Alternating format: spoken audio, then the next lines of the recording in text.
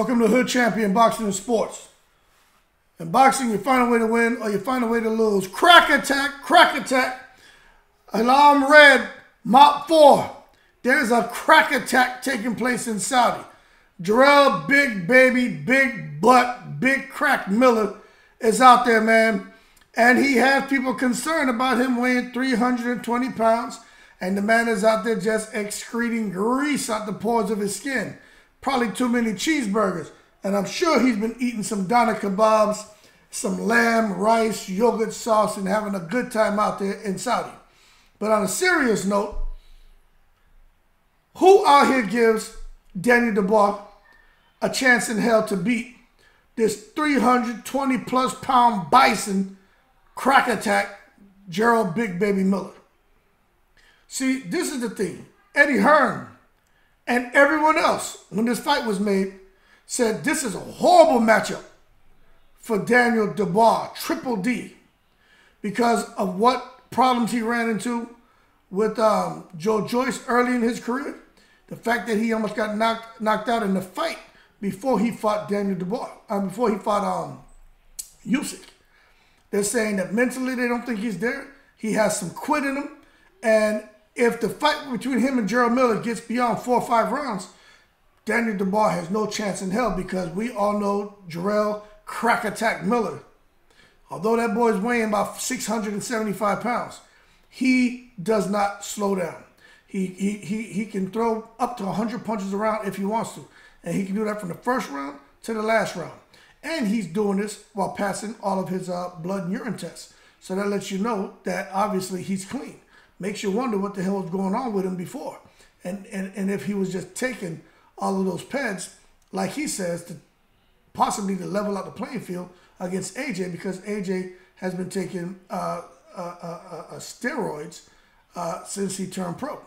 Now, I don't know all the background on the steroid stuff, but I know that there was an exemption in place, and it's come up several times. Jarrell Miller has hurled these statements at him, and Anthony Joshua hasn't said anything. Eddie Hearn hasn't said anything. Let me tell you something.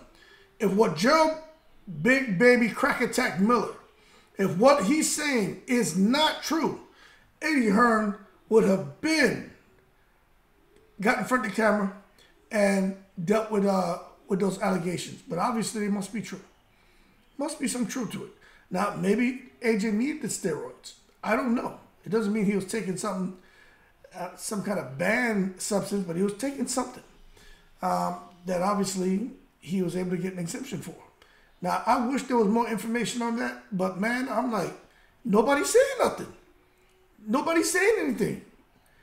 I just wish they would come out and address it. But the bottom line is, I think Jarrell, Big Baby, Big Crack Attack, Big Butt, Booker from Good Times. I think Bookman from Good Times. I think he gets Daniel Dubois. I know some people feel Daniel Dubois can knock him out within the first 4 rounds. He's got the power to do it. I'm like, who? What? When? Where? Why? How? How's he going to pull that off against Jarrell? That's what I'm saying. How? Jarrell Miller, we know he has a chin. Daniel Dubois doesn't have a great chin. We know Jarrell Miller has a good engine. Daniel Dubois doesn't have a good engine. Power-wise, Dubois has power. Jarrell has respectable power. Okay? But he doesn't pack the one-hitter quitter.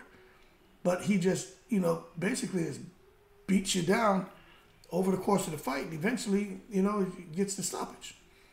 But I'm going to tell y'all right now, man, is for Triple D Dubois, it won't be good for him to have back-to-back losses. I really don't know why. Why would they put him in a fight with Jarrell Miller? I don't understand. It doesn't make sense to me. It's stupid. Doesn't make sense. Maybe they're feeling that Jarrell Miller will, because he's 320-plus pounds, will stand in front of Daniel Dubois, give him a chance to land his big shots and knock him out. I just don't think that happens. I think Dubois has a good chance to hit him, to stun him, to buzz him, daze him, but I don't think he has enough to get a stoppage. And I just think over the course of the fight, you're going to see Crack Attack Miller by round 8. I think he stops Dubois.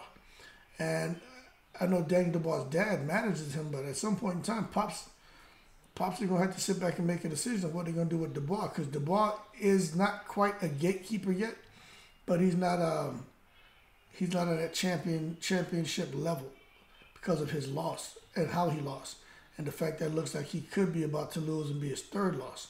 So we will see going forward. We will see. But what I will say is I think this is jeopardy for both men. And I think this is the toughest fight for Miller at this point in his career. And him being 35. And I think for DuBois, this may be the toughest fight of his career because of what's at stake. Okay? Quite simple. Now, I just think Daniel DuBois is looking to silence the doubters. Jarrell Big Baby Miller is looking to silence the doubters. And for any one of them to lose is just, bad medicine. That being said, we'll see what happens if he can do it. But I'm going to tell you right now, people talking about the fact that Jarrell Big Baby Miller has all this crack and shit coming out of those, I guess it was like a quadruple X spandex pants. I'm going to tell you, he's always been big. And he hasn't seemed to have had any stamina issues, hasn't seemed to have any issues with endurance. He hasn't seemed to struggle in that area. He's just a big guy. He's an athlete. He's been kickboxing for a lot of years to turn to boxing. So this isn't something new to him. He's been doing this shit nonstop for a long time. That's why when you see him get in the ring, he can perform. But I fully expect him to put on a better show against DuBois than he did against Lucas Brown. That being said, y'all keep cool. Shout out to the veterans, all 7 continents. I'm in the breeze.